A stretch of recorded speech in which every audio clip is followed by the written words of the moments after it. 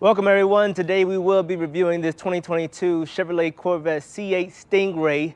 But before we dive deep, I would like to give a huge thank you to the team at Jim Ellis Chevrolet, located in Chamblee, Georgia, for letting me review their car. Now let's get to it.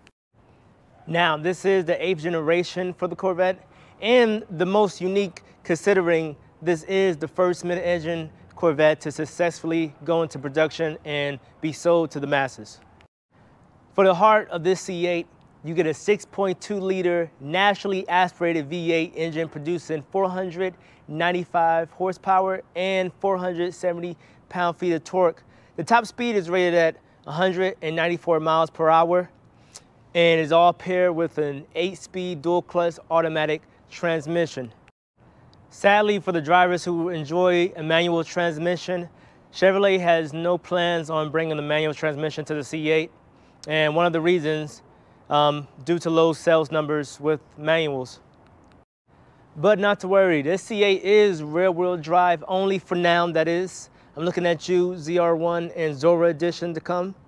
But this 0 to 60 is clocked at 3 seconds, and this is just the base model.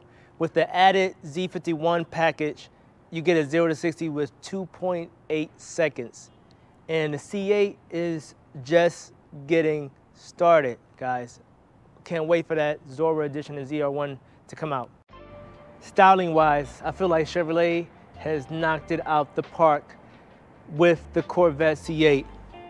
Excellent, beautiful. It looks so aggressive and so angry. I like that look. I really like the front end right here. How it makes that angular obtuse shape. Just looks like it's ready to cut through the wind like a hot knife through butter. Well done.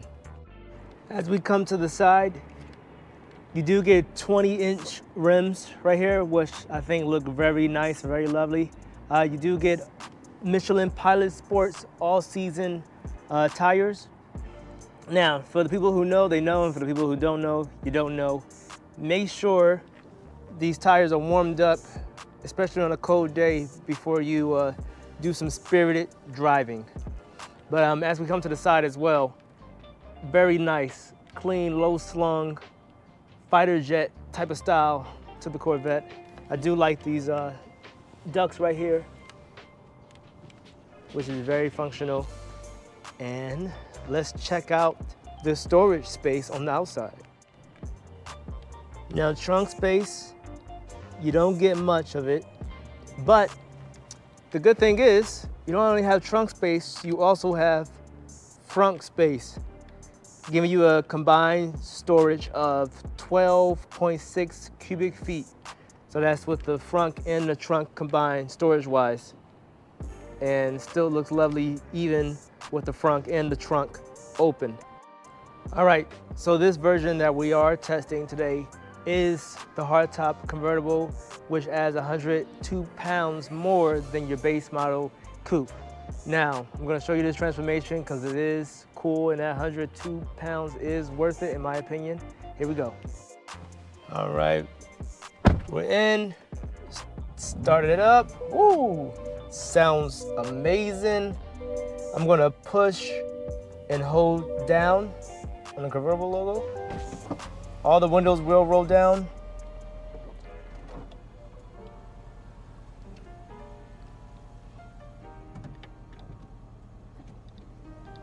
Coming up, and voila, complete. Guys, before we go any further, I need y'all to hear the way this C8 sounds. Here we go.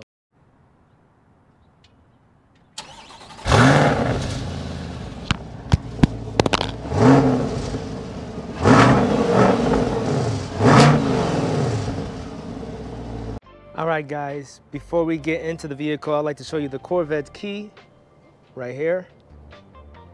Have your panic button, your convertible button, your button for your front, and your button for your trunk, and the start button, lock and unlock.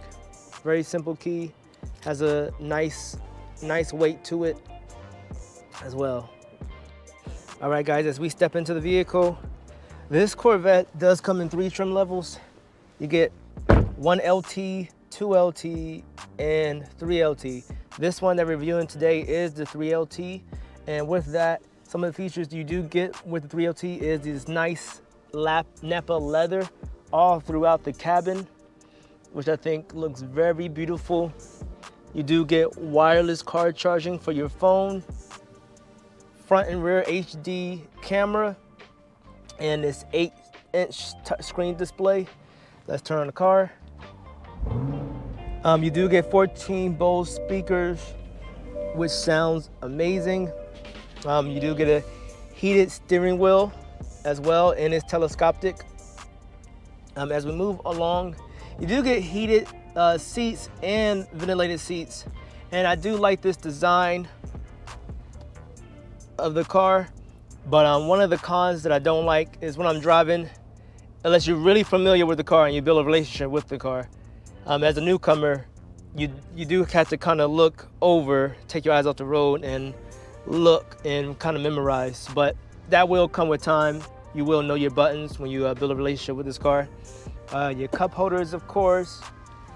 Let's scroll over. It's a nice touchscreen display. You do get built-in navigation, Apple CarPlay, and Android Auto. You also get 8-way power adjustable seats. All right, and one of the cool features I really like is this button right here. This button, when you press it, it lifts up so you can clear imperfections in the road, such as speed bumps or potholes or steep hills. I mean, I really like that feature, because nothing's worse than when you hit a certain pothole or you hit a steep hill and you're trying to be careful going exiting out from that driveway and you scrape. I don't like that sound. I'm sure y'all don't either. All right, guys, so we're gonna put this bad boy in, let's see if you can see it. We're gonna put it in sport. We're gonna take it for a drive. But first, let me put this roof up before we get started. Let's get you guys so you can see from the inside view of the car. It's so cool, like a transformer. And as you can see in your rear view mirror, it turns digital. I think that's so cool. It was kind of psyching me out when I first got into this car. I was like, wait a minute, that looks like a video game kind of. But all right, guys, enough of the talking. This car is meant to be driven. Let's take it for a drive. Hey guys, we are now in the C8. Now, I do like the feedback that I'm getting from the road. I am waiting to have some clear leeway to step on it just a little bit. As of right now, I'm just cruising like Miss Daisy. So when that moment presents itself, we will see what it has. All right, as we're waiting for a clear way so we can step on it a little bit, EPA is rated at 15 miles per gallon in the city and 27 miles per gallon on the highway, giving you a combined total of 19 miles per gallon on average. And if you get in this car, I'm pretty sure you're not worried about gas mileage at all. It's all about the performance. One of the things I noticed as driving this vehicle, I do like the heads-up display, so I don't have to really look down and take my eyes off the road. All right, as we're still waiting for a nice spot to open it up. The Corvette, the idea of the Corvette was Mr. Harry Earl.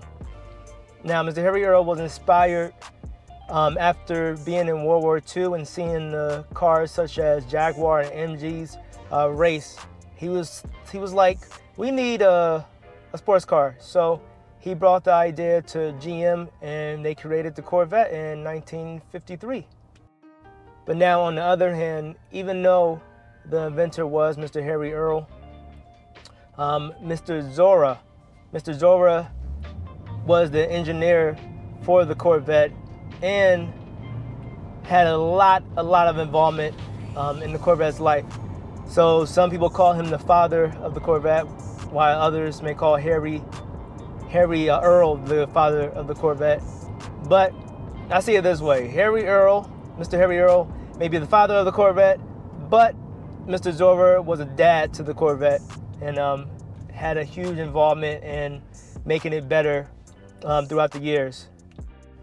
And a mid-engine Corvette has been in the makings for a long time. Mr. Zora had wanted a mid-engine Corvette and felt the Corvette needed to be mid-engine to unlock more performance potential. For one reason or another, it just didn't go through production and putting it on the market wise. But now it's here, and I'm sure if Mr. Harry Earl and Mr. Zora was alive today, they would be very pleased of what Chevrolet has done with the Corvette. All right, got a tiny opening. Let's step on it a little bit. Oh yeah, oh yeah, that's beautiful. That's beautiful. Let's hear that roar of the engine. Oh, wonderful, wonderful. Yeah, without a doubt in my mind, I'm sure if Mr. Harley Earl and Mr. Zora was alive today, they would be like, well done, Chevrolet, well done. Man, I just want to, I wish I was on a racetrack so I can just open this thing up for real. I do not want to break the speed limit. Safety first, people. Fun second, safety first. So one more time, just open it. Oh, yes. I will not get tired of that. Who needs music when you have this V8?